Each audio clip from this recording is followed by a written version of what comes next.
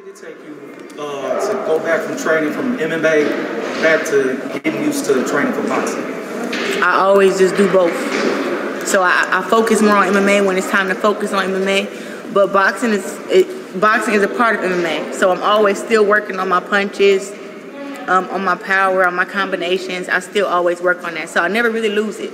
It just, when I get back to boxing, it's just now you're looking at the hands and you don't have to worry about the feet and the knees and stuff.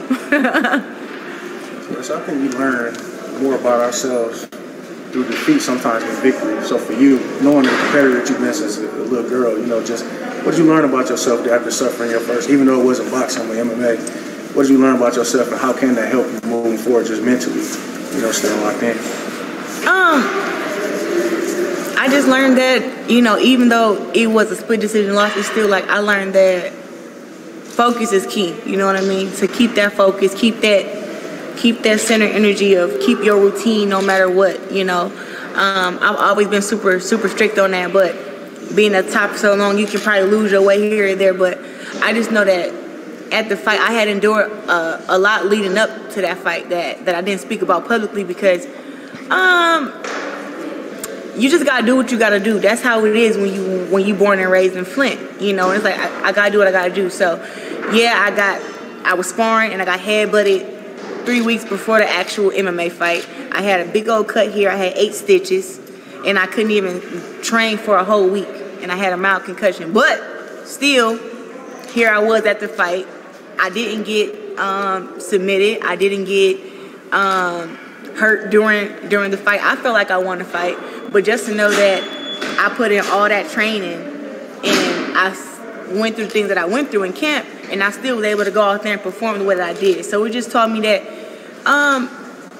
preparation does win fights, you know. And I was prepared. I just had a little small setback, and now I know for my next fight just to make sure I just be more careful in camp, but just keep that focus, which I did, because I made weight for the fight. I didn't make an excuse to not show up to the fight, and I had plenty of them, but I just still went out there and fought, and I won. And you signed an extremely lucrative deal over Sky Sports, and I just wanted to speak with you on how exciting that is and just the journey to get to that. Well, it's been a long journey, you know, for a woman to get a 7-figure deal in women's boxing. But that goes to give a thank you to my promoter, Dimitri, you know, and a thank you to Mark Taffy. Those guys work behind the scenes while I work in the gym. You know, that's it. Like, they're doing their things with the emails and the phone calls, and they just call and tell me good news. And so I've always known my worth. Dimitri has known my worth for a long time.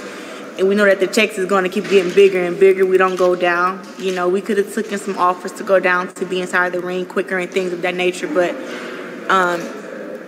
it's a sport, but it's a business. And I'm a businesswoman. So they know, like, I'm not going to fight for $350K and then my next fight for $40,000. Like.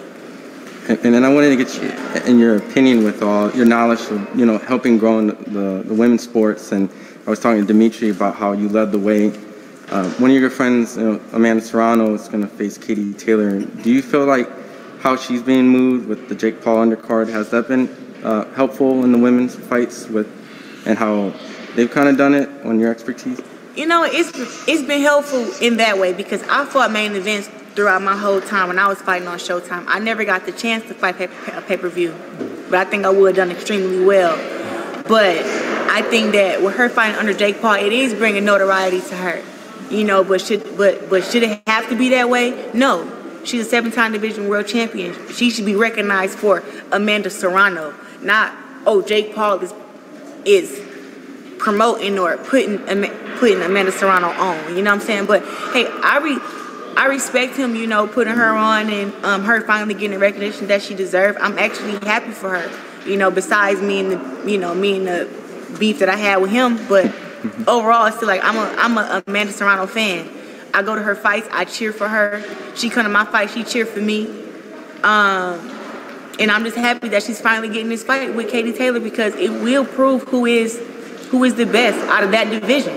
And I think that Amanda Serrano has a great chance to dethrone Katie Taylor. I think she has the power, has the skill, has the speed.